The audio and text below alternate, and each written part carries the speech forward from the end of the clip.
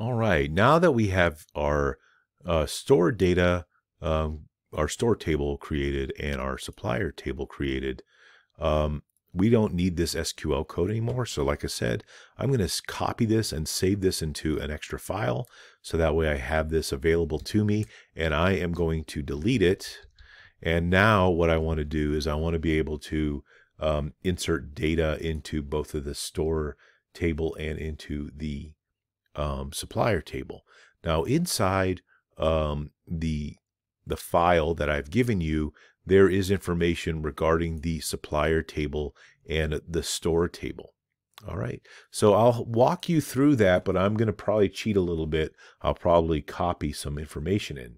Now, what I want to share with you is that to keep things rather simple, if you remember before, we used the insert into function, and we had wanted to select table underscore, in this case it's going to be store. Okay, and now we're going to want to list all of the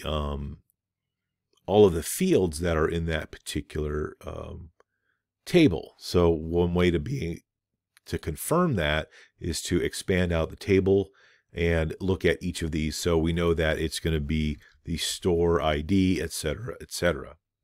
So I actually have that available, and I am going to copy that and paste that into my SQL script, because we've gone through this once already, and so you should understand how this information is put in.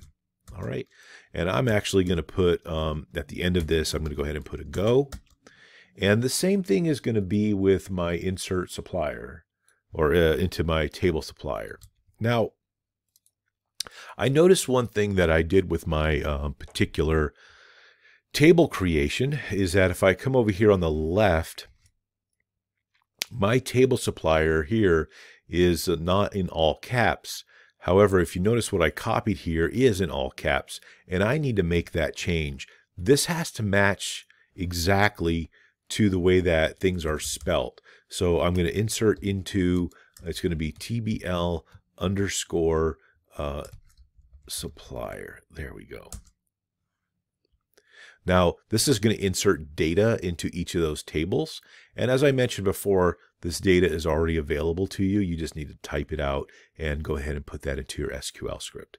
So with that, I'm just going to execute this. And it looks like everything has been affected.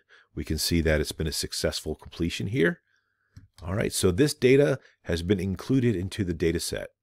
Now, one way of verifying that is kind of what I did before, right? I'm just going to do a select star from, and I'm going to list all my tables this time. I'm going to do from table underscore pet.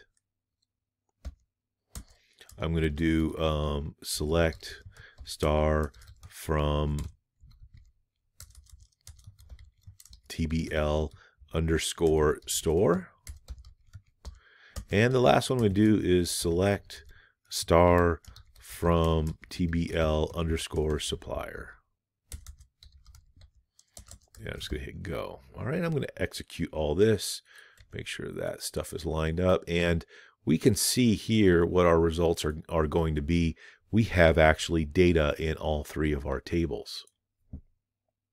All right, so that's excellent. If we've gotten that far, we're doing really well. Now, the last thing that we have to do is create what's called a foreign key constraint. And let me kind of explain how that works. So all of these tables currently have data into them, but they're not connected. And let me show you a picture of how that plays out. Now we can go to our database diagrams, and if you haven't done so, you could try to expand it. But I'm going to right-click on database diagrams, and I'm going to create a new database diagram. And with this, it's going to ask us what tables do we want to add. And I'm going to basically select all three of them and hit add. Okay, once everything is completed, we can hit close, and we can see here is a ER diagram of our particular data tables. Now, what we don't see is the connections between all three data tables. However, I will tell you, if you look right down here in the pet table, we have pet supplier name, which is supposed to connect us here to the supplier name. And we have what's in the pet table, the store ID, which is supposed to connect here to the store ID. So we need to use some SQL script to create the constraints that connects to all these tables. So later when we run join statements, all of this will be connected. All right. So here's how we do this. Let's go back to our SQL queries. And I am going to delete everything, and I'm going to just kind of move this down just a little bit. And let me show you what is in here. Now, I do provide you with this particular script inside of our assignment, but let's go ahead and write this in as well. So for now, and of course, you may not have all of this in your head, but let's type alter table, which is basically a way of editing the table. The table that we're going to edit is going to be the pet table. So alter table pet. We're going to add a constraint. And we're going to call this foreign key underscore pet store. And basically this is going to be the pet store's connection to the pet table. Right? And then we're going to call it a foreign key. Make sure we spell that right. I before E, except after C, except in the word foreign. There we go. Key. And the foreign key is actually in the pet store. It'll be store ID. And it's going to reference what's in the store table, which will end up becoming the store underscore store ID. Okay, so you can see what's happening here. I also spelt this incorrectly. That's references is what I'm supposed to include there. Now it turns blue, so I know that is correct. So we can see here we're going to alter the pet table. We're going to add the foreign key pet store constraint. And basically we're going to say the foreign key is going to be the pet store ID, which is actually in our pet table, and it's going to reference the store ID in the store table. Okay, so that's how it's connecting together. Now, we can't do this if we haven't created the tables yet, right? And we can't do this if the values aren't there or the columns aren't there. So like you can see here that in the pet table we have the store ID, and in the store table we also have the store ID, which is right here. And so that's how those connections are made. So I'm going to go ahead and execute this, and everything happened successfully. Now we're going to do the same thing, not just with the pet store, but also the supplier. So we're going to still alter the pet table, but this time we're going to call this foreign key is going to be between the pet table and the supplier table.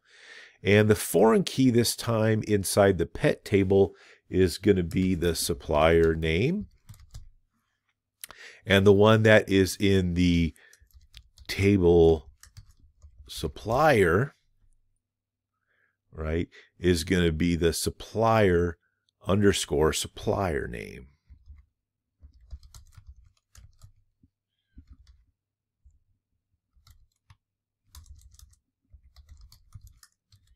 Now I'm checking here. Let me expand here on the left. I want to make sure that everything is spelled properly. So I have to make sure that the tables that I'm referencing, which is one here, is spelled the same. Also, I need to make sure that here this is the pet table, supplier name, pet table, supplier name. That's referenced properly. And this one here from the supplier table.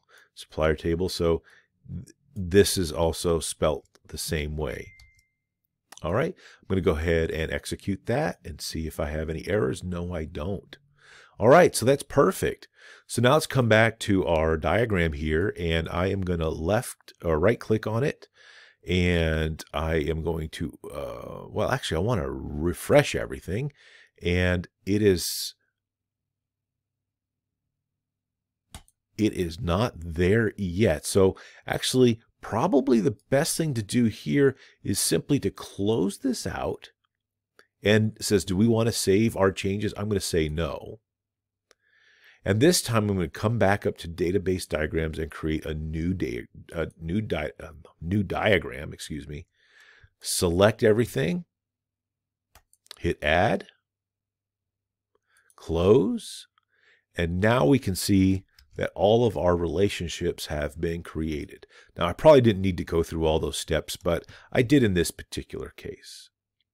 Now, what I'm going to do is I'm going to reorganize these tables. You can simply click and drag these around a little bit, and that way you can kind of get them in a view that's comfortable for you.